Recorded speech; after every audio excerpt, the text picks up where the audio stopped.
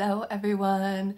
So today's video, I want to talk a little bit about being a mom with hearing loss. My daughter is 16 months now, so I feel like I've had a bit of time to process mamahood, even though every single day is a learning curve and something new is always thrown at you. But I just wanted to talk a little bit about the anxiety and the sadness and guilt that I have felt and sometimes still do feel because I can't always hear my daughter and because I'm just worried about not hearing my daughter in certain situations. And I just want to be really honest with you about my whole experience in case this is something that you went through too or you're struggling with as a new mom.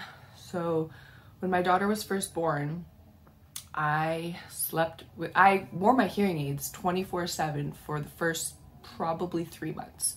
I only ever took my hearing aids out to shower because I was so worried about just like not hearing her and just needing to hear her. Like I couldn't allow myself to like not hear, even though my husband was here and you know everything was fine. I felt so much anxiety about not hearing her, and so I slept with my hearing aids in and I used my travel pillow to sleep more comfortably, but it was a lot, and my brain fog and just hearing fatigue and new mom fatigue, you know, you're so sleep deprived. It was a lot. And you know, looking back now, I wish I had given myself more grace and just more, I don't even know, I wish I allowed myself to process it differently. And when I have my second child, whatever that might be, I think I'll do things differently. But as a new mom, it's a lot when in those early months. It's your whole life is just changed. And so that was one thing that I struggled with, was just feeling sad that I wasn't able to hear all the time. And that's why I always wore my hearing aids. And around the 4-month mark, we actually started co-sleeping. Don't come at me in the comments. Co-sleeping is safe if you follow, you know, the Safe Sleep 7 and you do it properly. So my daughter and I actually share a bed in a separate room. We still do to this day. She's 16 months and I honestly wouldn't have it any other way, but this allows me to sleep without my hearing aids and I feel comfortable because she's beside me. So if I don't hear her, I can feel her movement. And that's just something as a mom is really important to me, and everybody in our house gets sleep, which is also very important because sleep is so important, and co-sleeping has allowed us to do that and has allowed me to sleep with no anxiety because of our closeness. And if you want to talk about co-sleeping, or if you're curious about co-sleeping, I can let you know in more detail of how we do that and what our bed setup looks like.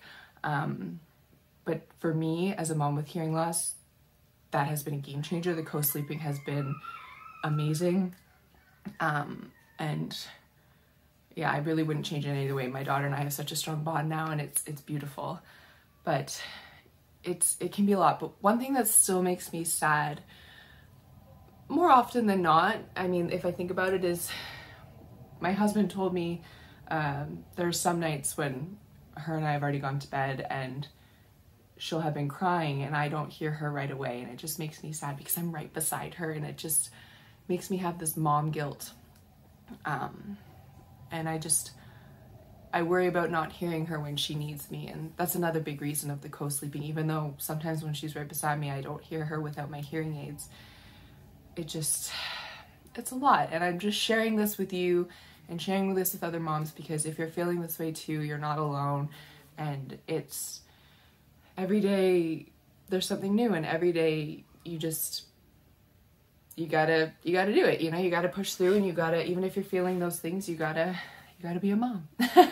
So I know this was a bit of a ramble. I'm a little tired today, but I just wanted to share all these feelings because that's how I feel I'm able to connect with all of you, is when I'm really raw and honest. And yeah, if there's ever any time that you have any questions about being a mom with hearing loss, or you're gonna be a new mom, or my DMs are always open, my comments are always open, and I'm here for you. You know, mom takes a village, and I'm happy to be a part of your village. So yeah, that's it for today.